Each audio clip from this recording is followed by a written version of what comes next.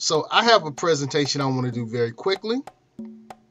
And wow, I'm honored to be here. So let's talk. Hopefully my screen is showing. And my talk is called Become Powerful.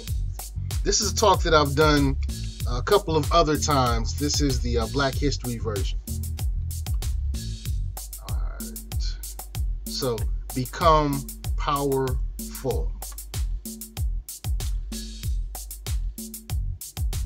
So we're going to start with this. As I use the term African American, if I use the term Black, an African American is simply an American citizen of some level, not necessarily entirely of African descent. And the use of the term Black doesn't refer to skin color or hair texture or from a city, a state, a nation, a country, or planet called Black. We're not talking about a crayon color, and we're not talking about somebody's legal status. So when I use these terms today, I'm not talking about that. I'm talking about a person of some level of African or Indigenous or Aboriginal descent.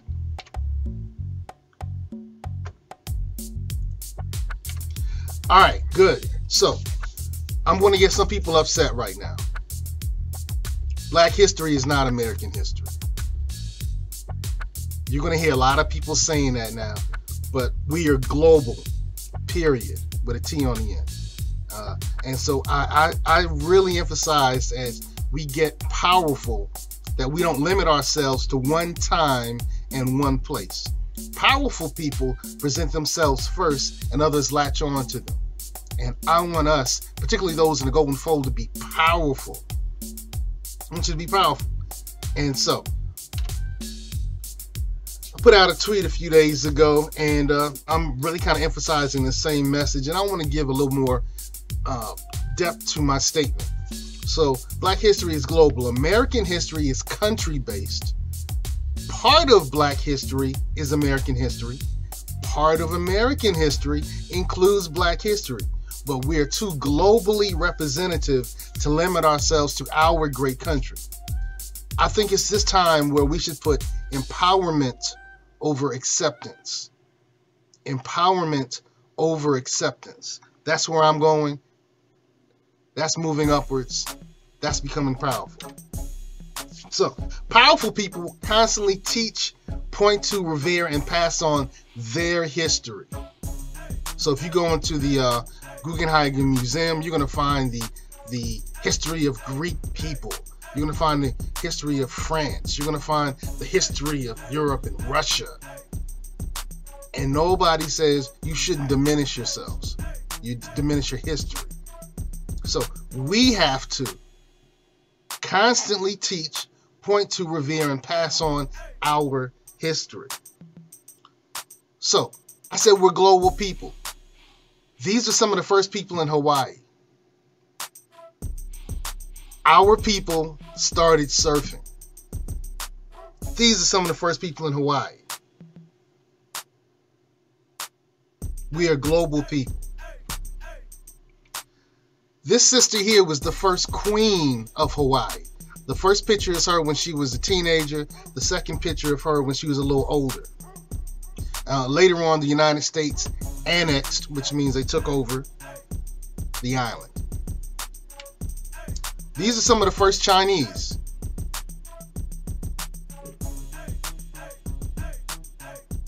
As you can see by the skin tone, and in the bottom picture you can see the dreads. These are some of the first Chinese people. And you're looking at it saying, that looks like Jaquela. That looks like Tommy. That looks like Keon. Yep. We are global. These are some of the first people. These are the first people in the Philippines. Los Negritos. They're also called Agata and also called the Aita. Now, the Philippines is a really interesting place because these were the first people, and then other people came and they mixed.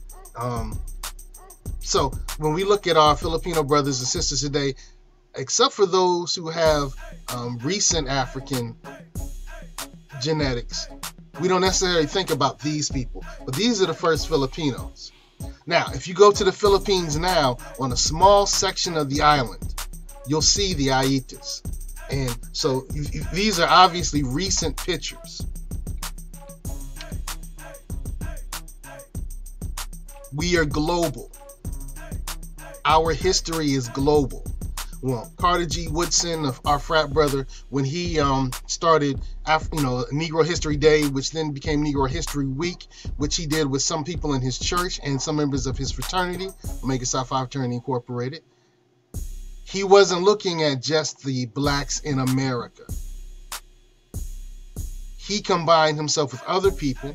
One is Arturo Schomburg, a Puerto Rican brother, who coined the term Afro-Boricua. And later, Afro-Boricua, when he came to America, he got himself with W.E. Du Bois and some other black thinkers, and this term Afro-American developed. And later, that term Afro-American became African-American. It wasn't developed by our frat brother, Jesse Jackson. It happened way before them. But these are some of the first people in Europe. And you can study the Grimaldi. The Grimaldi are the first people in Europe. They were African people. This is Saint Maurice. This is Saint Maurice. He was one of the early saints in the Catholic Church. One of the first popes was black, was a person of African descent. We call them Moors, M-O-O-R. You'll find the word Moor in Europe, and it refers to people of African descent who took over Europe for a short period of time in a couple of areas. They actually came over in 711 AD. So when we say, oh, thank heaven for 7-Eleven on the commercials, Europe says that for us. All right. This is Saint Benedict. And these are some other people. So these are some of the early Europeans who are obviously of African descent. We are global people. Some of the things that the Moors brought over to Europe was toothpaste, bathing. In Europe, you can study European history. The kings and queens in Europe, they used to put perfume on all the time because they thought that taking a bath was sinful. And the Moors came in and started saying, nah, y'all need to wash up. Wash your stanky. All right, so the Moors started us washing on a daily basis.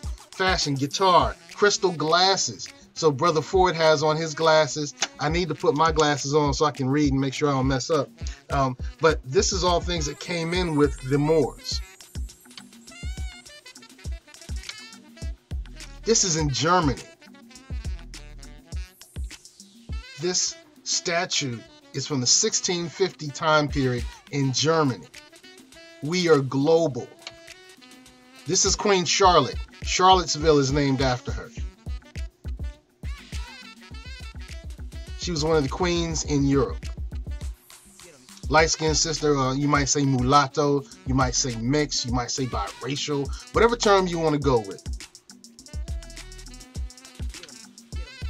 In the Americas, you'll find these stone Olmec heads, and they have cornrows. One good friend of mine, Dr. David Imhotep, has a couple of books out. One of called The First Americans Were Africans. So when we think of Indians or Indios, Indios meaning black, we really think about people that don't necessarily look like us but might be part of our family, because I have Cherokee. But some of the first people here in the United States area on North America were people of African descent. Some people use the term Moros, and you'll find people say Aboriginal, Indigenous. So these are our people. We are global. We are ancient and we are modern. Ivan Van Sertima put out a book back in the late 60s, early 70s called They Came Before Columbus. And he talked about how when Christopher Columbus showed up here, his brother, who took notes and wrote down things, said, hey, there are Moorish people here. There are black people here, as well as these people that they called later Indians.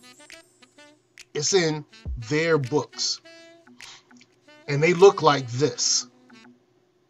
These are some of the depictions. The colorful picture is, I think in Oregon or Utah. I can't remember some of the first Indian people.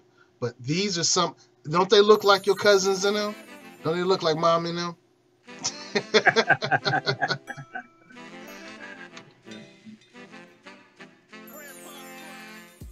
And interestingly enough, you'll see this phenotype. If you look at this woman's face, you'll see that phenotype really heavily in Portsmouth, Virginia. Really heavily in Portsmouth. I worked there for a number of years. That's where I met the beautiful and outspoken, the courageous, the well-informed, the soldier for us, Onyx Hicks. So salute her. In India, so you know, right now, Kamala Harris, or Kamala, I might say it wrong, is you know, a person of East Indian descent. Well, some of these people in her area, this is what they looked like.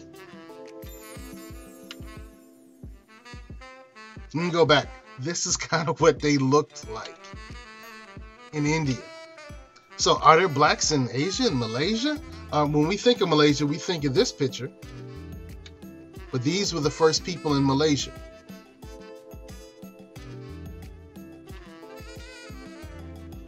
These are more current pictures of those first peoples.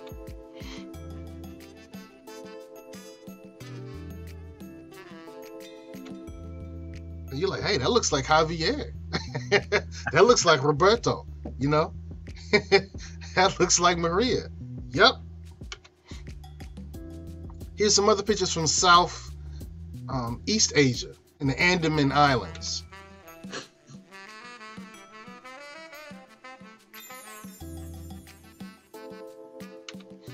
Now, in 2018, this movie just killed the game. Everybody was, oh yeah, you know, Wakanda forever. Do it with me. 1, 2, 3. And we were introduced to this fictional area called Wakanda, even though there's a Wakanda in Illinois, a city. It's a little small area. But we were introduced to this fictional place called Wakanda. Well, let me introduce you to something I find is intriguing. One of the things about, you know, Black Panther and Wakanda is that Wakanda was an area that most people had never gone to because Wakandans didn't allow anybody to enter. This is the North Sentinel Islands. This was 2018 when this picture was taken. This is the area where we have not let outsiders come in to this day. These are the people of North Sentinel Island. This is the real Wakanda. They ain't letting nobody in. You come in there, you get hurt. 2018, this young man had some fishermen take him to the North Sentinel Island. He was killed. They don't let people come in there. This sister was, this sister was on that boat with him. She was lucky. These are some of the people that she got a chance to meet. And that's them walking away because the elders showed up after she was playing with the kids. Were like, you gotta go. So once again, when I use the term black, I'm talking about people of African or indigenous or aboriginal descent. And when I use the term African American, I'm talking about a citizen of the United States of America who has some level of African descent. But today I want you to be powerful. And I use history because strong people emphasize their history all the time. Weak people do not. A powerful person will talk about their lineage. A powerful person will share some of the things they've accomplished, not to impress you, but to impress upon you what you can do. Weak people talk about what other people do. That's why we have to really hold on to, be proud of, emphasize, point to, revere our history. You know, powerful people, we have valuable people, and we have people with little value. So let me talk about powerful, my concept of powerful. Some people are going to disagree with me, but it's my concept of powerful. The powerful people can hire or uplift or achieve for themselves, and they can uplift anyone else they choose to. We want you to be powerful. Valuable people work for powerful people. People with little value can't take care of themselves, can't hire themselves, can't get hired gainfully, often get trapped in cycles of poverty.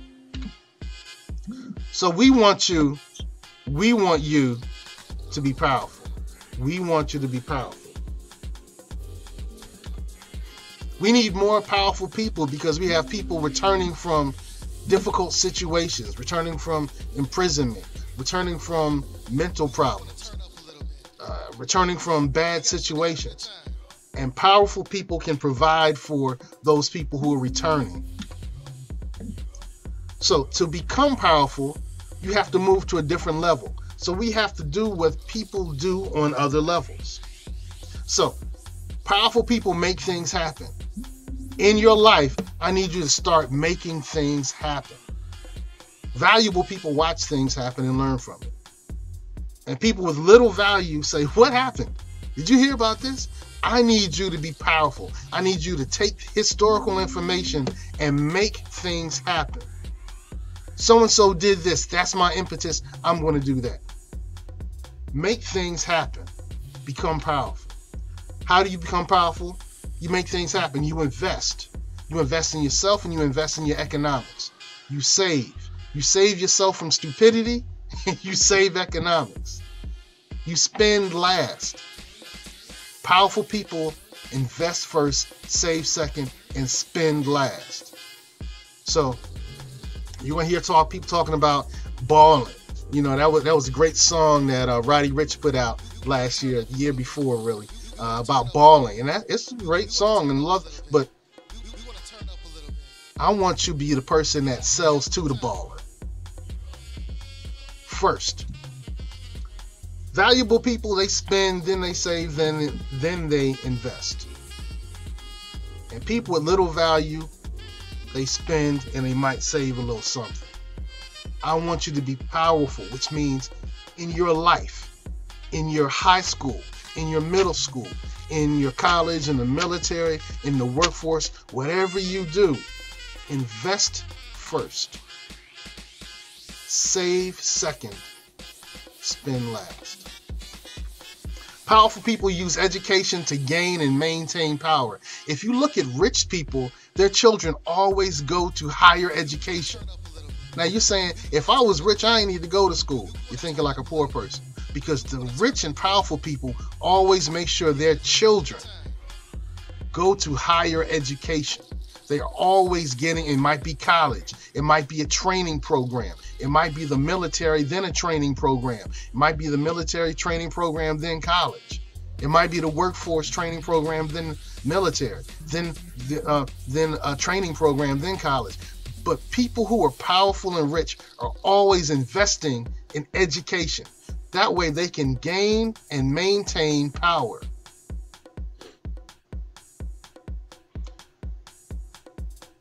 We've developed some really negative, false information. We've developed and we've believed, a lot of people would see this and they would believe the obverse. They would think that more of us are in jail than in college. Nah. We've learned to believe some really crazy, negative, self-defeating stuff.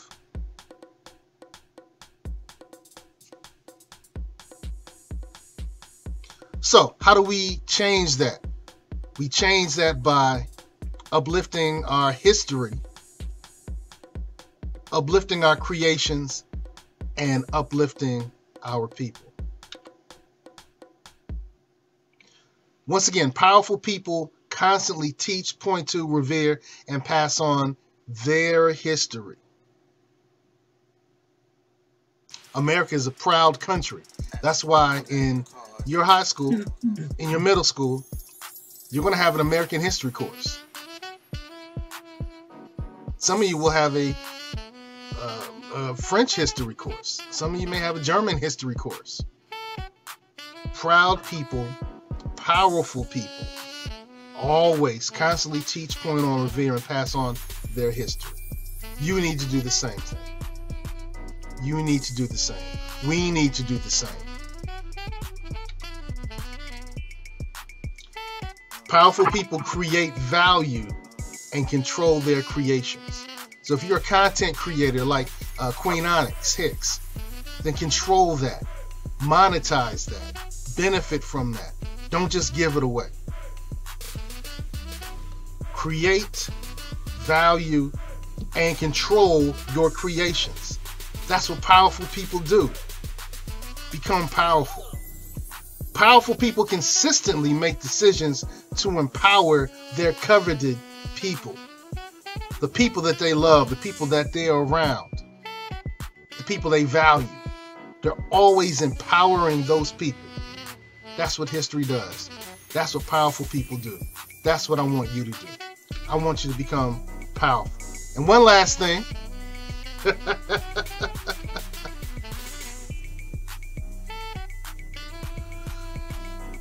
It goes for us fellas as well. So, your decisions will make you. Surround yourself with excellence and make history. Surround yourself with excellence and make history and become powerful.